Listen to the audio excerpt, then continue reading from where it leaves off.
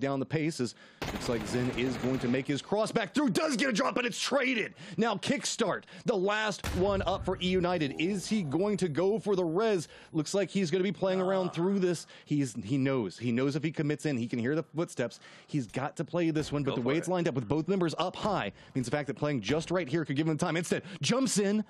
Can he get the 2v1? Steps around back behind it, takes the shots, reveals himself, peeks back in, looks in, lines it up, and does manage to get it! E United clutches it up at the end with 9 kills!